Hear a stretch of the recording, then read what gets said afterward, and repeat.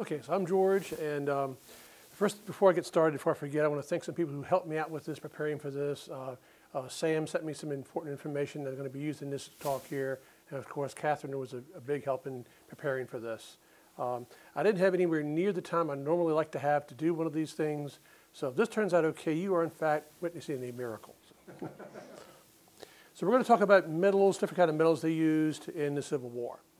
And we're going to talk about what the metals are, where they come from, a lot of mining operations here, what they are used for, and who used them.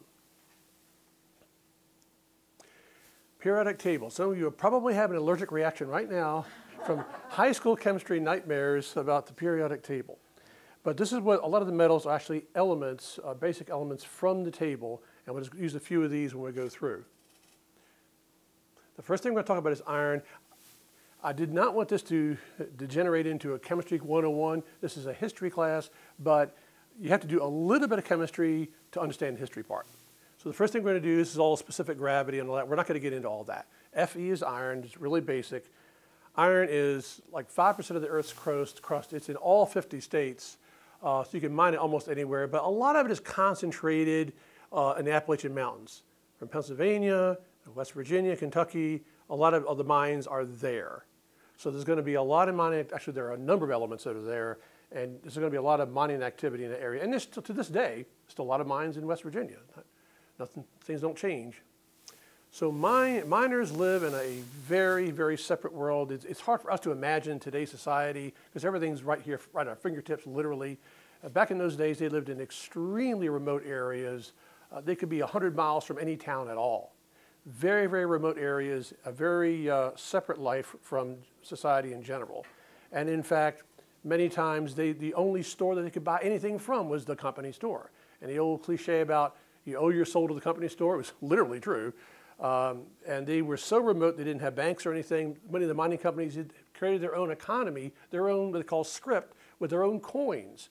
It has nothing to do with the value of money. It has to do with the fact that there were no banks in the area, and they literally had to create their own local economy with physically creating the coins. They're going to use a lot of draft animals. Draft animals are very important back in the day and time, not only on the farm, but in mining as well. This is actually a full-grown horse, but it's a small horse for a reason. They would breed here like genetically modified animals, but that was true way back then too. Every plant has been genetically modified. They would breed smaller animals that would fit into the mine. They use the same kind of tack, you know, the collar and the hame, all that, just like they do in the field on the farm. But here they're going to use it in the mine. So they're going to breed smaller animals intentionally so they'll fit in there. This is the basic iron ores that comes out of the ground. Nothing's happened to it yet. This is what it's going to look like.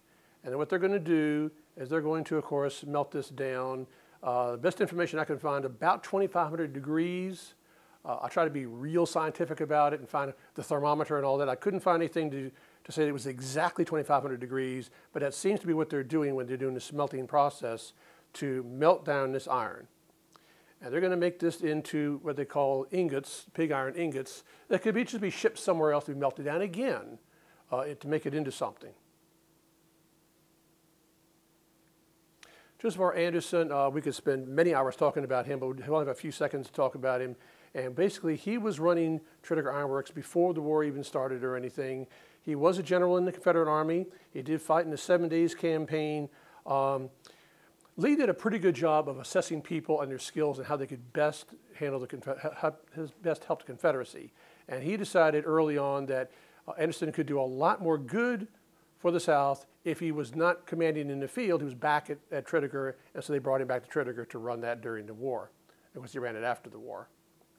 And Tredegar Ironworks was a pretty big complex back in those days where they made a lot of things before the war, of course, for the railroads and all that. There's going to be, shameless plug, there's going to be a new museum at Tredegar. The next couple of years, they're going to build a new one on that site. The next element we're going to talk about is carbon. Off the periodic table, carbon is a C, and basic carbon looks like that. It looks like coal, but it's not coal. It's actually carbon, one of the elements off the periodic table. They're going to take iron and carbon and combine it together into steel. That's where steel comes from. In that time period, it's going to be about 99% iron, about 1% carbon to make steel, steel is going to be a harder substance. They make metals softer or harder depending on what the use is going to be. You see that throughout this talk here. Henry Bessemer comes along and he has the Bessemer converter. What he's going to do is he's going to be a British engineer who's going to convert pig iron into steel. And the Bessemer converter looks like that. It's a very, very crude machine, but it works. And basically what it's going to do is they're going to heat up the material here. As the steel is going to form at the bottom, and they're going to have this slag and some oxygen, coming out of there and everything. A very, very crude basic machine, but it works. But it doesn't produce that much volume. Carl Siemens later on comes along, and Carl Siemens developed the open hearth furnace, and the reason that he's going to be important and his furnace is going to be important is because of the volume. We're not going to go through all the mechanics, and this would take hours to go through that, but suffice to say, the important thing to learn here is that the volume is going to be much greater. The economic impact is important. If you can produce a much larger volume of anything, the cost per unit comes down, making it more affordable. That also ties in with the financial end of that company. They're more likely to make a profit if they can produce a larger volume of something, most anything, including iron and steel. So that's the important part of that. During peacetime, they're going to use wrought iron for lots and lots of basic everyday things. It depends on where you travel, where you've been. I know in some parts of North Carolina they had foundries, and you go through a town and every single yard had this wrought iron fence. Every yard in the town, because there was a foundry close by. Locality really matters quite a bit in what you can get. And really mundane things, cast iron skillets, we've all seen those throughout our lives during the peacetime. They're going to be using draft animals a lot. They're going to use draft animals, and they're going to use steel bits for the animal. This is an important part to understand. When you're working on the farm, and which many people in the South, and even some people in the North, were dependent upon farm income, you cannot possibly make a living by yourself scratching the ground with hand tools. You've got to have help. They are dependent upon the draft animals. The relationship with the draft animals, very, very important. The way they communicate with the draft animals is going to be through the bit in their mouth right here. Unlike what you see on TV when you watch a cowboy show and the hero jumps on the horse, runs off into the sunset, and the horse is perfectly behaved every time. In real life, it's not always like that at all. All these animals have their own personalities. Back in those days, they hadn't, early stages of breeding, different personalities. They had their good days and bad days. Animal does not always do what you want them to do. They communicate to the animal through the bit. And so they try a lot of different bits in order to find out which one that particular animal likes. They use horses, mules, and oxen, and every animal is different. And they'll like some, I just got 4 examples here. But if you go to a tack shop today, you'll see a wall with hundreds of different kinds of bits. The reason for that, you've got to get the right one for each individual animal so that animal will like it and cooperate. Most of the horses they have teeth here, they have teeth right here, and they have a gap in between. This is really their gums. You got something in there that's touching their gums. Really, really sensitive. You're dependent on that animal to make a living, and you better treat him right, or he's not going to cooperate.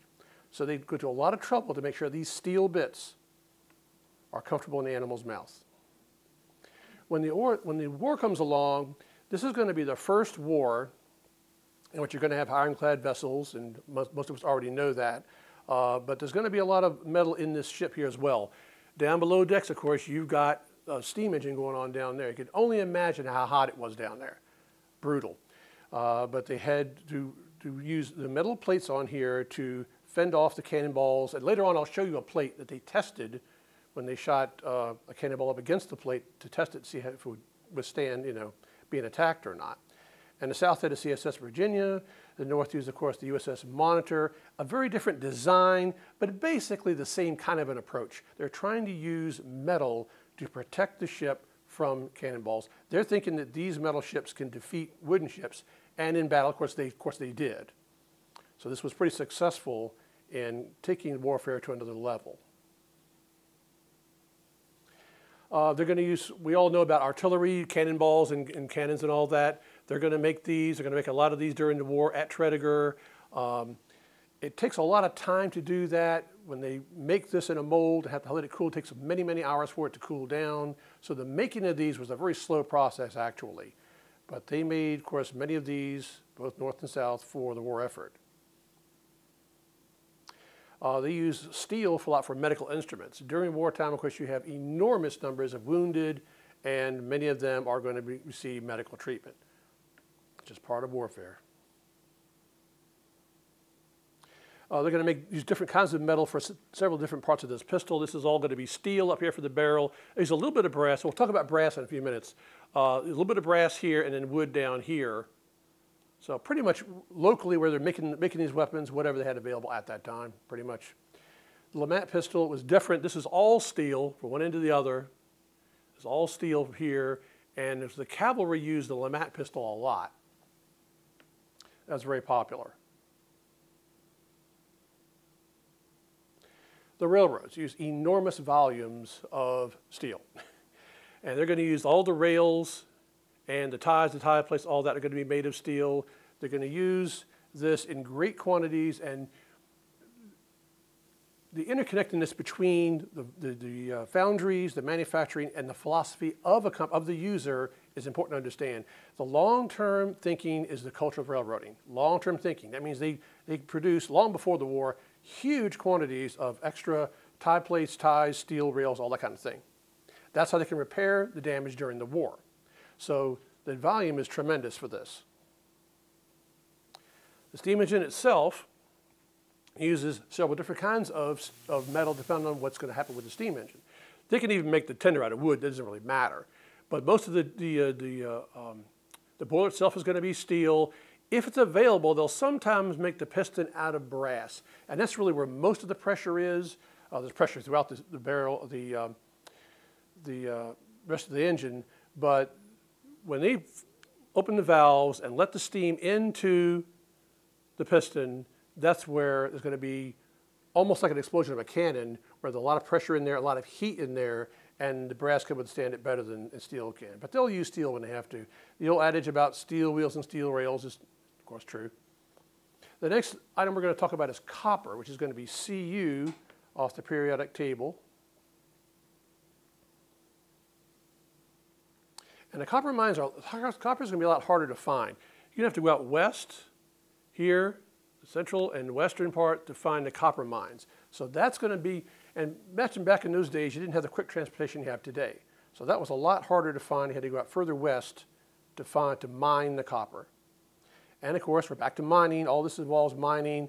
They are using mules in this case right here. And you can see the very early lamps they have for their the lighting down below ground. And they've actually built a railroad down in the mine with switches and everything so they can bring the raw materials out of the ground. They extrude it from the ground. This is copper when it comes out of the ground, just raw copper. They haven't melted it down yet. This is what it's going to look like.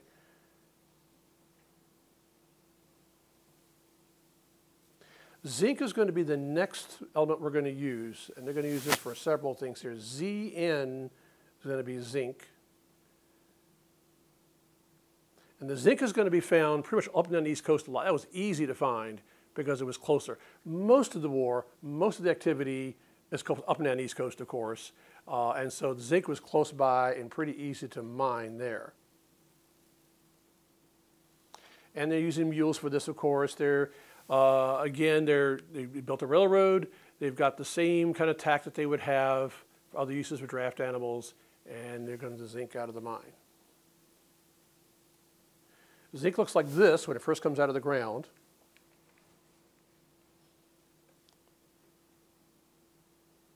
And what they're going to do is combine copper and zinc to make brass. This is where brass comes from. There are a lot of different kinds of brass. Some is much softer, some much harder. What they were using back in those days, 1860s, was on the chart we have today, they would call that yellow brass. A lot of other kinds, but they were using yellow brass, which is about 75% copper, about 25% zinc. That was one of the harder forms of brass for a reason. What they would use the brass for, things like musical instruments. You want the sound to resonate within a musical instrument. And if you study military history anywhere in the world, you always find music has always been part of it, always will be. But they wanted to use the harder brass for that to make it resonate within the instrument. They're going to use this for brass knuckles. Little known fact, Abraham Lincoln's bodyguards had brass knuckles. They didn't help them, but they did have them. They're going to use brass sometimes for cannon barrels when it's available. When they fire the cannon, there's actually an explosion right around in here, and it's a very violent explosion. A lot of heat builds up, and during the battle, they're going to fire the cannon many, many times, and brass can handle it better than some other types of metal. So they're going to use brass there when it's available. They're going to use it even for telescopes out in the field. It's good because brass really doesn't rust easily at all. So it's good to have they're out in the woods, out in the weather, that sort of thing. The telescope will still work. These are parts of the pistol. They're going to use, this is going to be steel here. It's going to be brass. This part is going to be brass. And of course, wood down here for the Colt pistol.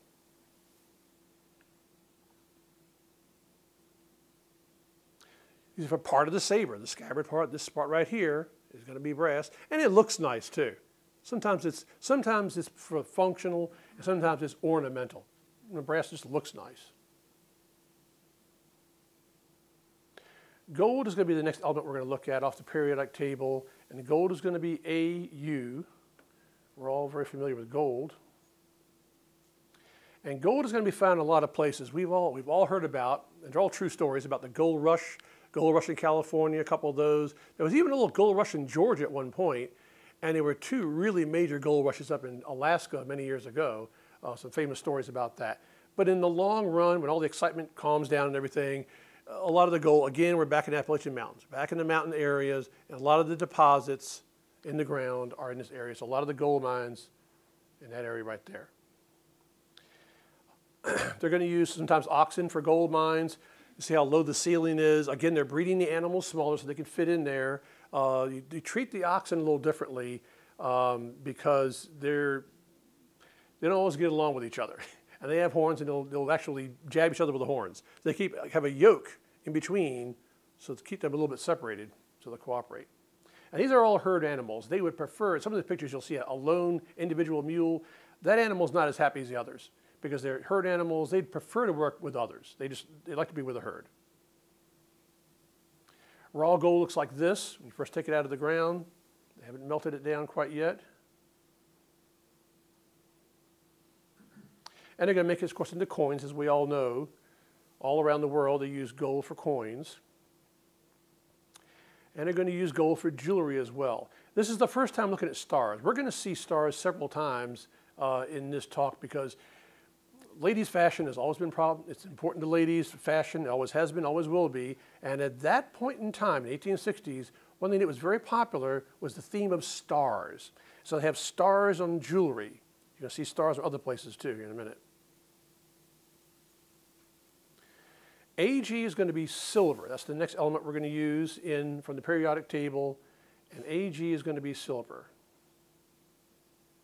And raw silver looks like this coming out of the ground before they mold it into what they're going to make out of it.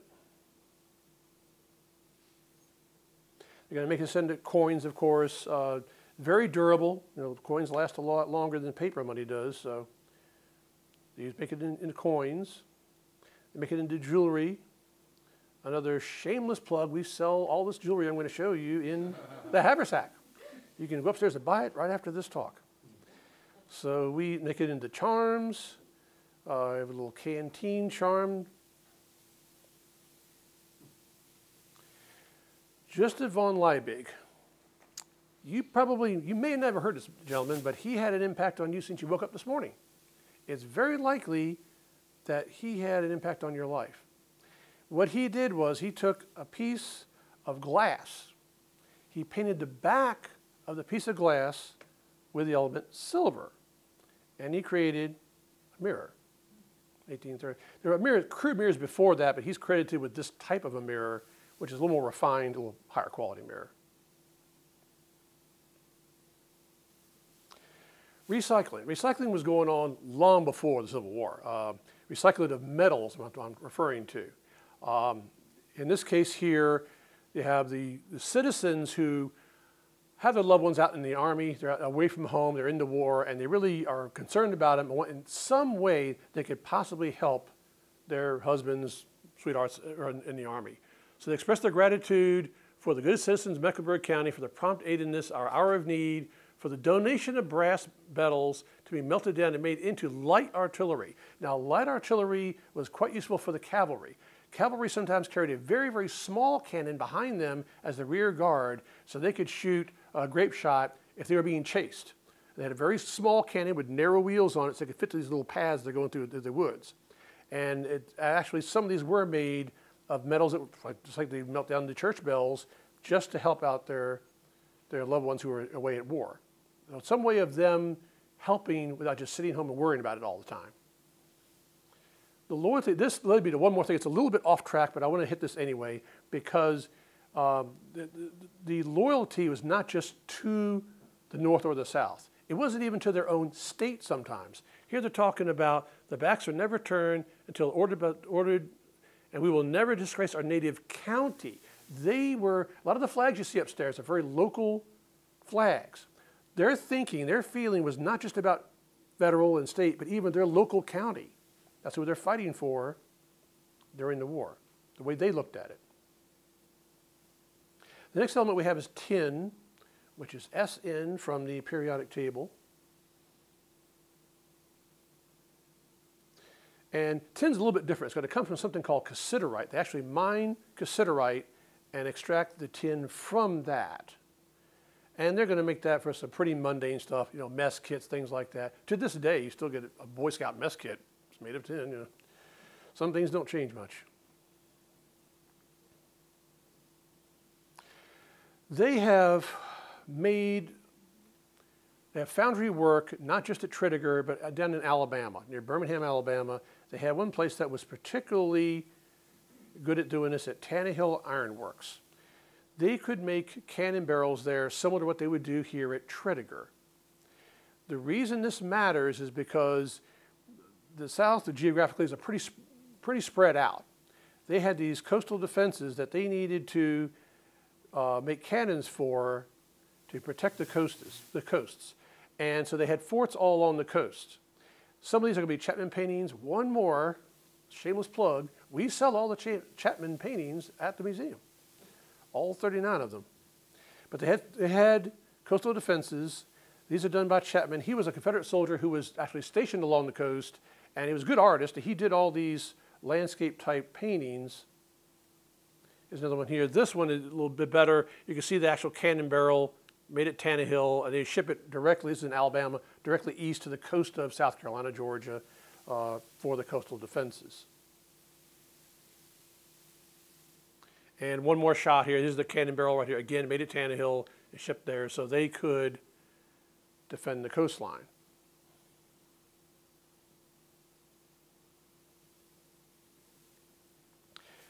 They had blockade runners.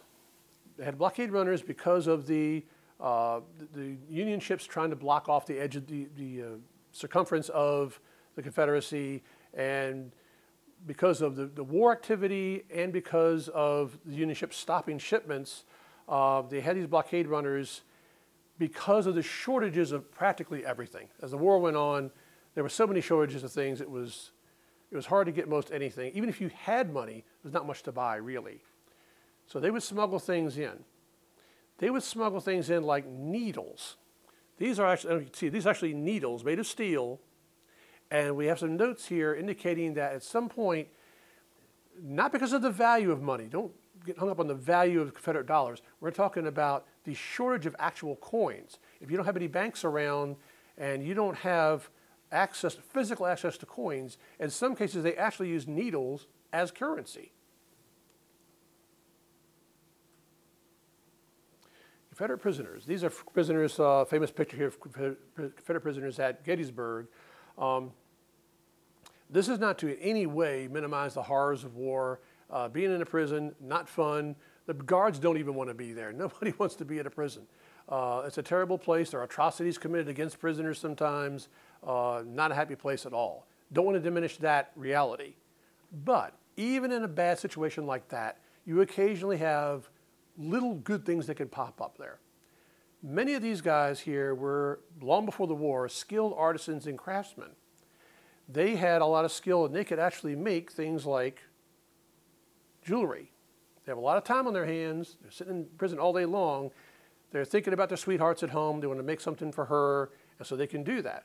This is actually gold. AU. That's gold right there. I think, how in the world did prisoners get gold? They don't have access to the outside world. Well, they do. Once in a while, they would strike up a little friendship with one of the guards. And talking to the guards, he realized that this guy could make some really nice jewelry. He wants to make something for his sweetheart at home, so the guard smuggles in gutta percha wood. We'll talk about that in a few minutes. The wood and a little piece of gold, and of course the prisoner can do all this flowery work. He can do all this artwork himself. The reason that would happen is beneficial for both.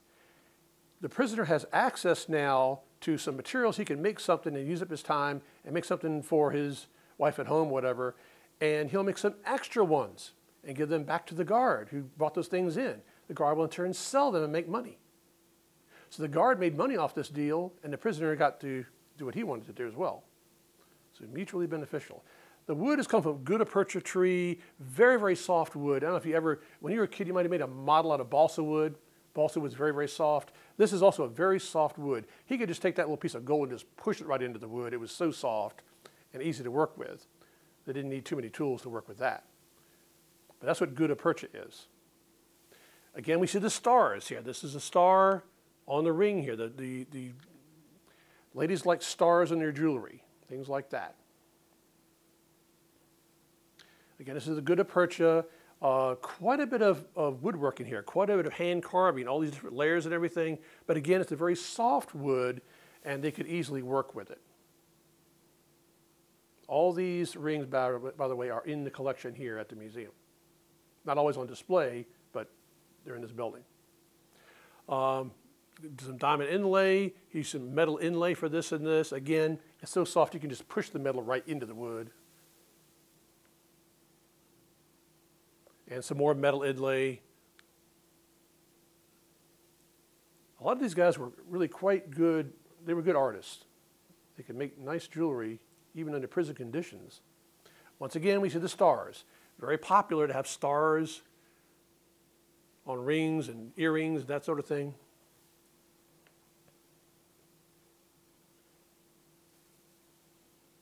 This, you can't really read this too much. This says friendship on here. They can actually carve words into it. It says friendship on there, and a little bit of metal inlay there. Nathan Bedford Forrest. All heard of him. He fought at Murfreesboro, Chattanooga, Fort Pillow, and made many cavalry raids throughout the war.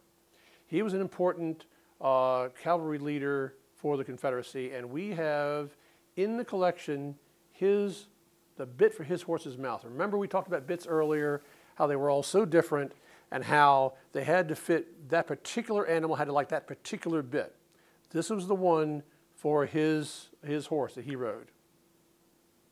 A.P. Hill is another important figure. He's a leader of the 3rd Corps, fought at Gettysburg, Spotsylvania Courthouse, 7 days, Cedar Mountain, the wilderness. He fought throughout the war, was killed just before the end of the war. And we have in the collection his spurs. These are made of steel.